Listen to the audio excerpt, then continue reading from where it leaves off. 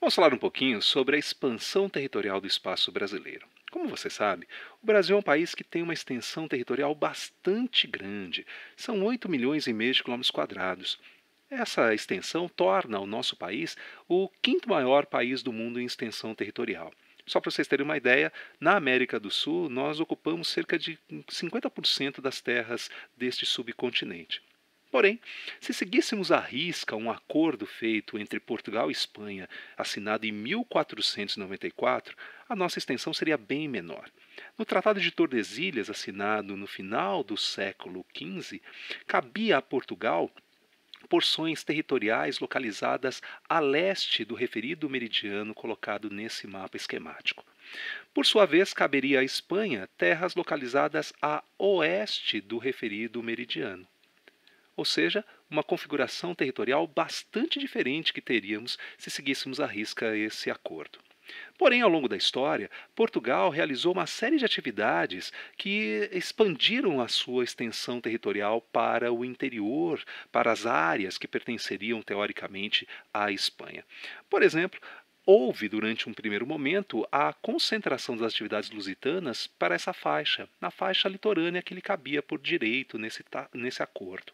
Nessa faixa que eu estou pintando aqui em vermelho, essa era uma área que se tornou bastante interessante no século XVI, porque nela havia uma presença de um solo fértil, um clima tropical úmido, e isso lançou o interesse da cultura canavieira, da cultura da cana-de-açúcar especificamente sobre esse espaço.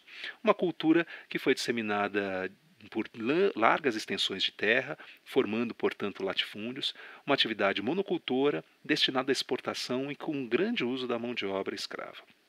Também vale a pena a gente lembrar que, paralelamente a esse processo, começou a se disseminar, principalmente nas várzeas de alguns rios presentes na faixa nordeste e também na porção meridional do território, a atividade da criação de animais. Portanto, nesta faixa ocorreu também a disseminação da pecuária.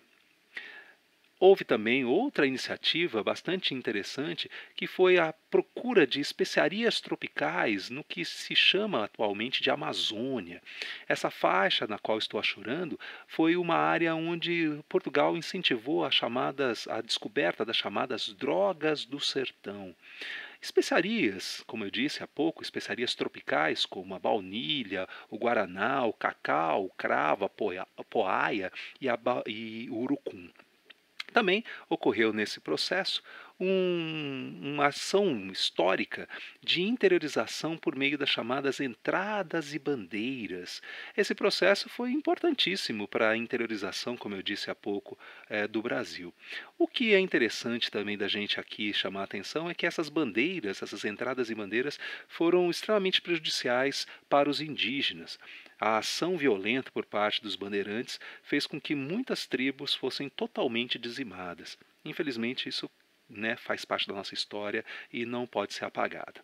Por fim, houve uma atividade também no interior do estado de São Paulo que fortaleceu os interesses já num país independente, que nada mais foi do que o café. Então, a partir desse momento, nós temos, de uma certa forma, a consolidação do espaço territorial nacional. Claro que é necessário pensarmos um pouco sobre acordos, e uma das oficializações estabelecidas para a consolidação desse processo foi o Tratado de Madrid. O Tratado de Madrid é um acordo feito que oficializa as terras tomadas por Portugal a oeste daquele meridiano referido, e isso se oficializou em 1750. Então, terras tomadas arbitrariamente foram oficializadas para a coroa portuguesa. Também vale a pena lembrar de um outro tratado que poucas pessoas conhecem, esse tratado com um nome que eu vou colocar aqui, o Tratado de Petrópolis. Esse tratado já foi assinado no século XX, 1903, e ele oficializa a anexação do estado do Acre ao território brasileiro. Portanto, o Brasil é um país que, na atualidade, possui 8,5 milhões de quilômetros quadrados, é um país de dimensões continentais e os processos históricos aliados a processos econômicos consolidaram o que hoje nós somos. É isso.